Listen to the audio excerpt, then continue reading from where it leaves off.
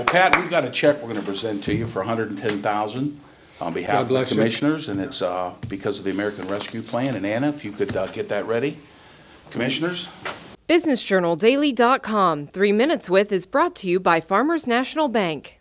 We really appreciate the investment and the foresight behind the investment by the commissioners. We think this is really a necessary item, and if anything, the pandemic has shown us how there is such a great need to increase our digital awareness and increase our digital skills. And there's a lot of ways that we are doing that. One is, there's a study going on by Eastgate with more about infrastructure, and we hear about that, and getting more towers and conduit and things like that. And that's important.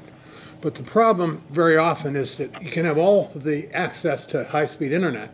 Matter of fact, just in the city of Youngstown, 98% of the people have access to high-speed internet. That's phenomenal. But they don't use it. They don't know how to use it.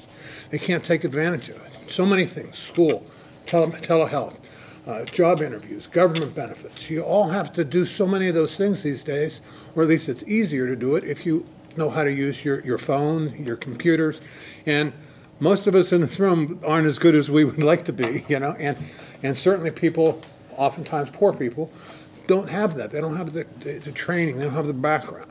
So our mission at the Oak Hill Collaborative is to try to help in all of those ways. We are partners with Eastgate, trying to help get broadband for the greater region. Giving them the $110,000 will allow them to continue their program, add more students, and even add more adults for computer literacy. And that is one of the things that was an allowable expense that we can do, and it benefits a large segment of the community as we unroll this broadband, because a study has already been done or underway with Eastgate, and it's something that we've heard for years. We never had a solution to do it, and myself personally, I'm not that literate on internet, so maybe I'll go up the Oak Hill Collaborative and get a lesson.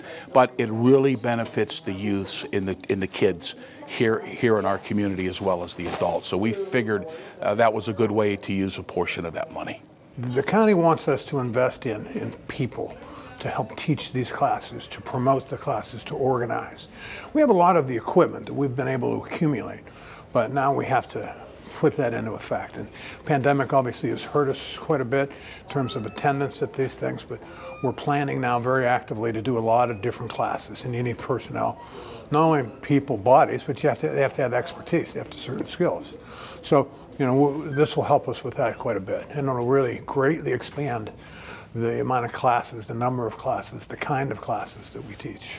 Thanks for watching the video. Be sure to like, subscribe, and hit that little bell for notifications. And also make sure to connect with us on Twitter, Facebook, and LinkedIn.